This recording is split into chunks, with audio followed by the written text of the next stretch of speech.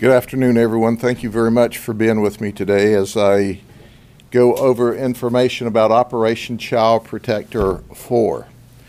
But before I do that, I first and foremost want to extend my heartfelt words for the state of Israel and all of the people there that are the victims of the Hamas terrorists. I've heard them referred to other things. They are murdering terrorists, and that's exactly what they are. So for those in the media, if someone suggests to you that they're just militants, that is absolutely false. They're murdering, torturing terrorists, and the people of Israel and all of the victims have been in my prayers from the very beginning and will continue to be in my prayers. Quite frankly, I'm sorry that I can't be there shoulder to shoulder fighting the terrorists with them, but I can assure you that we're going to do everything possible in our homeland to protect the Jewish people from any attacks and any other people from any attacks. That is absolutely unacceptable. And I don't have words strong enough for my anger toward this terrorist attack upon the people of Israel. So with that, on September the 19th to the 25th, for 7 days, we did 2 operations at the same time. One was a human trafficking operation that resulted in 219 arrests, and you covered that in the media. The other that was the sexual predator operation that resulted in 6 arrests. These 6 people here. I want you to get a good look at these folks, because these are people that thought they were going to come have sex with children. They came to a strange undercover location thinking that they were going to encounter a 13 or a 14 or a 15-year-old child. They're dangerous. If it weren't for the outstanding work of the men and women of law enforcement, they absolutely would have attacked children had it not been an undercover operation. We were joined by our colleagues, because no one agency can do this by themselves as successfully as we can working together. The Orange County Sheriff's Office, the Lakeland Police Department, the Hillsborough Sheriff's Office, the Tampa Police Department, and the Lake County Sheriff's Office joined us in this operation. And as a result, we took some very, very bad people off the street. So I want to introduce you to them. I want you to see what a pedophile looks like. I want you to see what someone looks like in some of the words that they say whenever they're caught thinking they're going to have sex with children. The first one is Douglas Cooley. He's 26. He's from Apopka. He's employed by the Discover Aftercare. You see, this is a program that is on the Orange County School District's property. To be specific, the Clay Springs Elementary School, where aftercare is provided to children. He worked in that program with children. And now he shows up at an undercover operation to have sex with a very young teenage girl. He thought he was going to meet this 15-year-old as a result of a bad stepmom operation. That's right. He was going to pay stepmom to have sex with a 15-year-old. I'd like to underscore that this program that he worked for is a contractor or a vendor, not the school employees, but a contracted service to the Orange County school system. So he thought he was going to meet this 15-year-old little girl and have sex because the bad stepmom arranged it. He was going to pay for it. He said that, I'm interested, but is she the only girl you have? Did you hear what I said? Did you hear what I said? He wanted to know if this was the only girl that they had. And then our suspect, Douglas, asked the stepmom, are you her pimp? The child's 15 years of age.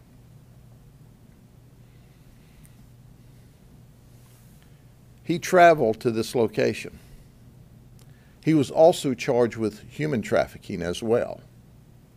Oh, he was wearing a Dare t-shirt. For those of you who are not familiar, Dare is a program that's taught to teach children how to be safe and to resist drugs. He was wearing that t-shirt. He's currently in our jail. He said, my life's over. Kinda.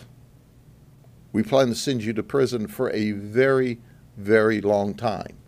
What you did was a serious felony, but because of the work of our detectives, and I brag on them because they're simply the very best, that night it wasn't a real child that he was able to groom and convince that it's all right to come over, or it wasn't a real stepmom that was offering up her stepdaughter for sex.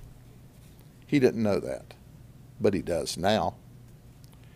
And then there's Euro Muniz. He's from Kissimmee. He's 40. He was a laborer for Brand Safeway Scaffolding. They fired him. They were not amused. He's married. That's right. He thought he was meeting a 13-year-old child, a little girl, for sex. He said he wanted to teach her how to have sex, but he used much more graphic terms than that. Now, if I told you that, you just bleep it out and wouldn't tell everyone. Some of y'all may even cover up some of these faces. You know, shame on you if you do. But when asked, well, what would you do if a man was wanting to do this to your daughters? And we asked that question because we discovered during the interview with him, he had 4 daughters between 9 and 16 years of age. What would you do if a grown man, 40 years of age, wanted to come have sex with your daughters like you wanted to have sex with this 13-year-old? He said, well, if they tried this with my daughters, he said, I would hang them. Well, that's against law. We can't do that. But we can prosecute you and send you to prison for a very long time. But while he would take the ultimate violent act against someone wanting to hurt his daughters, he was doing the same thing to someone else's daughter. By the way, his daughters are being screened as well. He's posted bond, and I find it interesting that he's posted bond. He's out. He's out until court day. But he traveled, and he's also charged with attempted lewd battery. Now, I want to take this a step further. Keep in mind what he said he would do if they did it to his daughters. So while he is grooming what he thinks is a 13-year-old, he sends photos of his little man. Did you hear that? He's a little man. And he's a little man, didn't have any clothes on. It was nasty. It was a nasty little man. But yet, it's okay for him to do that to somebody else's child. Once again, he's locked up. He confessed. He's lost his job, and we intend to do our best to send him to prison.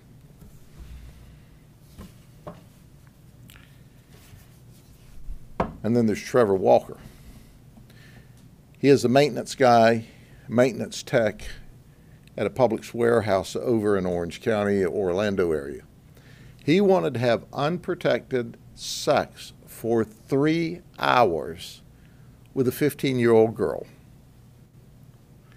He went for this bad stepmom deal. He was going to pay her $400, stepmom, so he could have sex. Now, our undercovers talked to this guy for 3 days before he showed up. And you might ask why. Some have to build their nerve up. Most enjoy the pursuit and the grooming as much as they do the sexual encounter. That's what we find a lot with pedophiles. It's the pursuit of their quest as much as it is the sex. He even went so far as to say, well, what would it cost me if I spent all night with a 15-year-old girl?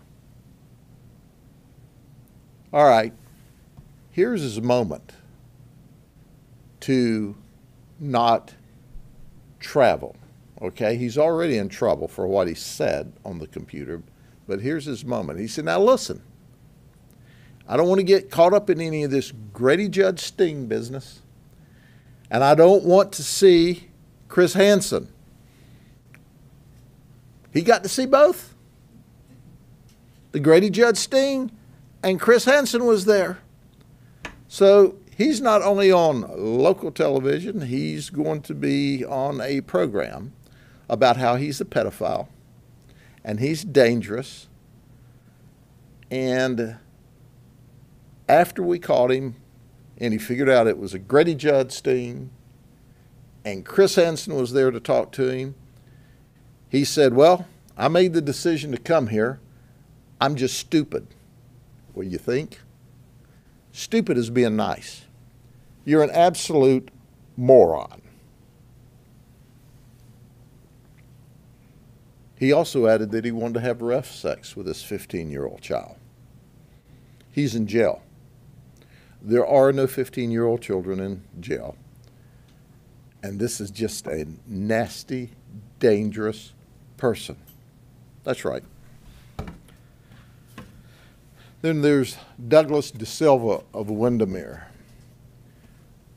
Newsflash, I know it's hard for you to believe, but he's illegal from Brazil. He's an Uber driver, and he also cleans houses. I didn't think you could be an Uber driver if you were illegal. You can't take an Uber directly from Brazil here, so they had to hire him after he got here. He's married. He traveled to have sex with what he thought was a 15-year-old female, and he was going to pay $220 for that experience. Once again, he talked to the stepmom. He wanted to have different kinds of sex. Now, we can't go into the details for obvious reasons, but he said, hey, I'll up it from $220, stepmom, to $250, an extra $30 if I can have unprotected sex with this 15-year-old child. He's also charged with human trafficking. He confessed. He's been here 4 years, and he's waiting on his green card. Well, just thinking out loud, I believe even this administration won't give you your green card since you're now on a federal ICE hold. But we'll have to wait and see. He's in jail. We want him to go to prison. And then last but not least, we have 2 more actually, but I'll tell you about our veteran. He's an Army veteran. He's currently a student. He was a mechanic in the Army, and he's got his VA benefits, and he was learning to be a Harley-Davidson motorcycle mechanic. You know, it's been my experience that Harley riders are real men. They're not pedophiles. They're not sex predators.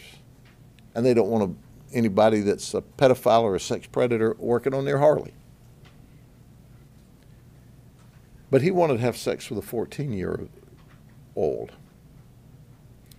And he made the statement. Okay, are you ready for this? He made the statement. I don't know who made him a great historian. If this were 200 years ago, our age difference wouldn't make any difference at all. Well, it's 200 years later, and it makes a lot of difference to us. He confessed. He's currently in jail.